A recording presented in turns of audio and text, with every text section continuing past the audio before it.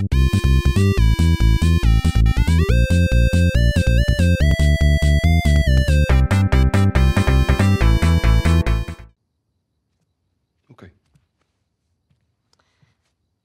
Do you remember the joke?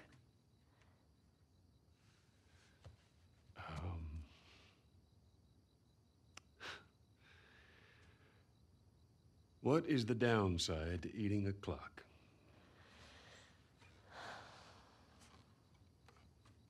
It's time consuming. That's so dumb.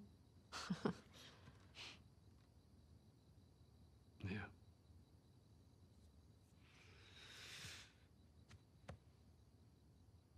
Good night, kiddo.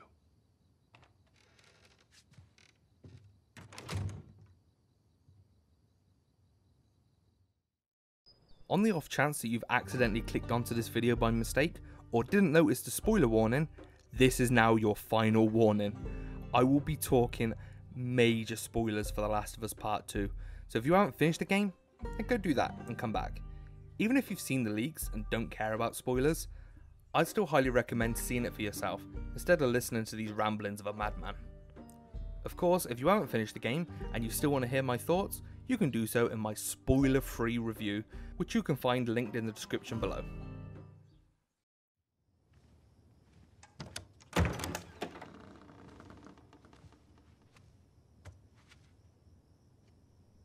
Hey. Hey.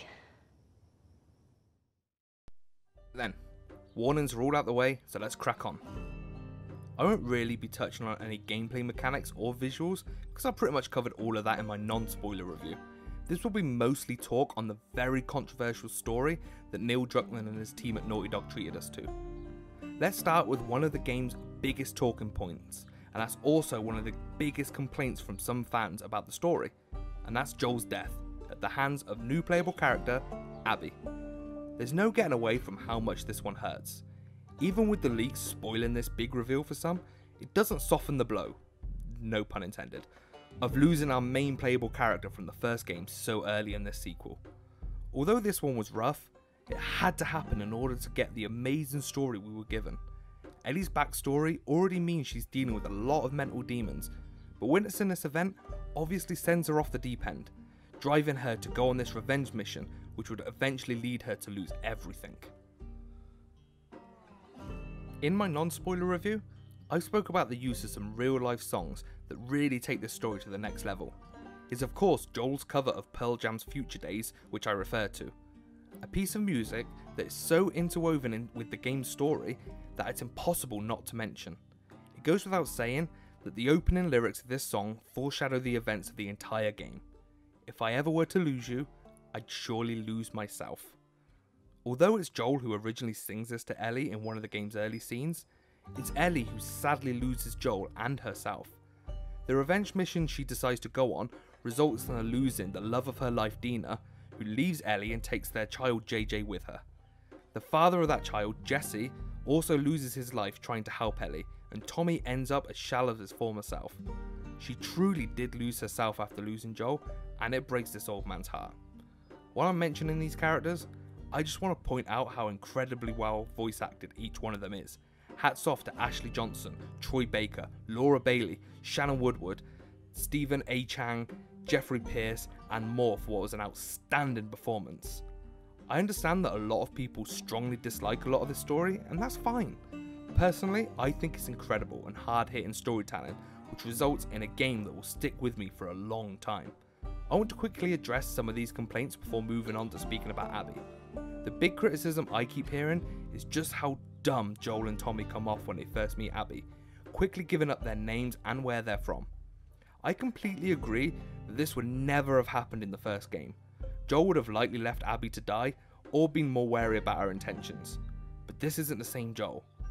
It's so important to remember that 4 years have passed since the events of the first game, and even more importantly, a lot has happened in those 4 years.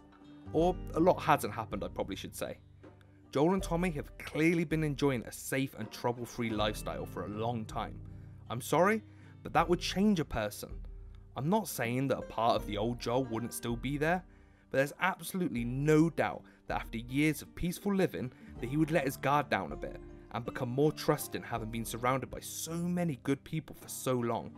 Especially when you compare the old Joel, who was continuously surrounded by down and out desperate people in the Boston quarantine zone. It could be hard to fathom this idea of a new Joel coming off the back of part 1, but it didn't feel out of character to me. Especially as the game moves forward and we get more flashbacks to Joel's recent lifestyle, where the biggest stress he had to worry about was a homophobic barman and what to trade for coffee. I will admit that maybe they should have fleshed this out more before brutally murdering him, but come the end of the game, I felt they had done a great job in justifying their actions at the beginning. Those people that came through last week. Hmm. A little embarrassed as to what I had to trade to get it, but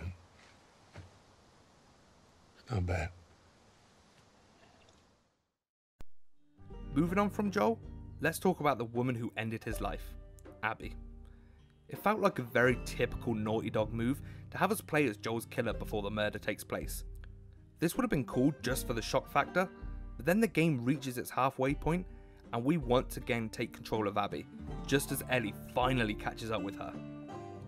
The fact that the game makes us play as Abby for half the story is a controversial move which many do not like. There's no doubt that Abby is difficult to warm to, but I felt that if you stick with it and stay open-minded, then you are rewarded with a character who is just as easy to connect to as Ellie. I think what may have turned off a lot of players to Abby's side of the game is how obvious Naughty Dog's intentions are. Straight away you feel forced to care about the killer of our favourite character and forget about the hours and hours we've just put into Ellie's mission to kill the character that we're now in control of.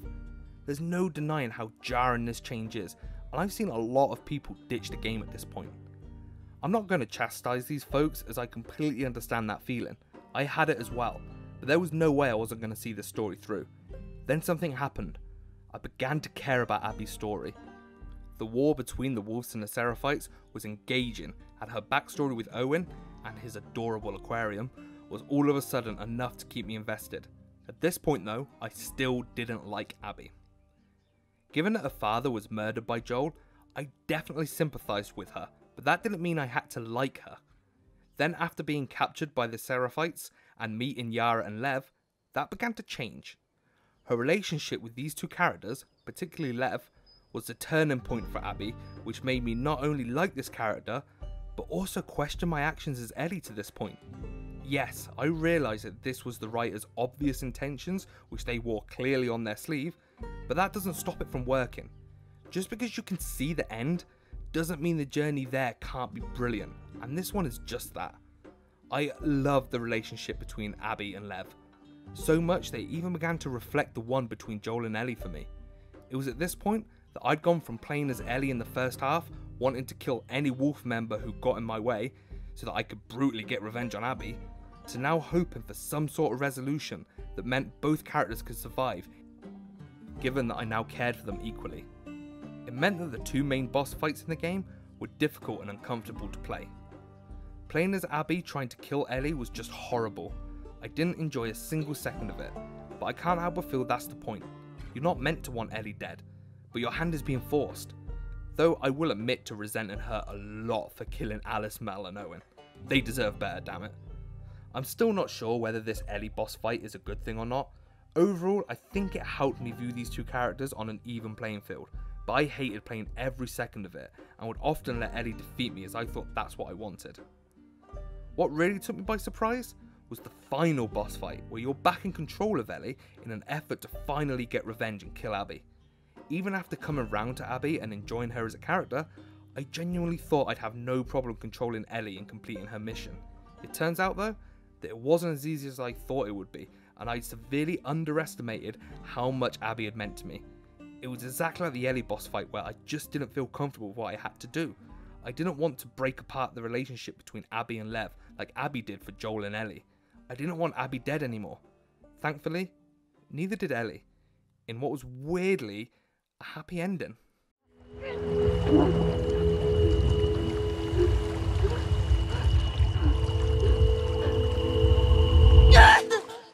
Ellie's last minute decision to spare Abby may be seen as an odd one to some, and I can see why. Remember though, this is a very troubled and broken young woman. Her last second realisation that killing Abby won't make the pain of flashbacks to Joel go away was a good enough reason for me to spare her. It shows that Ellie isn't completely lost to revenge and hatred, and leaves a tiny bit of hope that she may be able to live a somewhat normal life again if she ever catches up with Dina. I have absolutely no issue with people not digging this last minute bait and switch, but given how much death we've been put through, how much I'd come round to Abby and not wanting Ellie to completely lose herself to all this, I happily took this weird ending with a dash of hope. The final scene with Ellie in her empty farmhouse, having lost everything, is heartbreaking enough. But to then pull out Joel's trusty guitar that he had gifted to her, which we as the player has been strumming away on through the entire game, and have Ellie not be able to play Joel's song anymore due to losing her fingers in that final battle, is nothing short of devastating. It's at this point where she has truly lost everything. It's sad, it's depressing, but it's a brilliant story which I'll never forget. Before I wrap up, I always want to quickly speak directly to the minority of people who have left a few negative reviews revolving around the game being too woke, with Ellie being a proudly open gay protagonist and Lev coming out as trans. 1. We've known Ellie is gay since the Left Behind DLC. I assume you just chose to ignore that, yeah? And the way they handle Lev's situation is done with such nuance and respect to what the character is going through that you can't help but warm to him in the biggest way. And 2, if you're upset by this, then feel free to fuck off and never read or watch any of my content in the future, you ignorant homophobic prick. I hit him. I'm so stupid.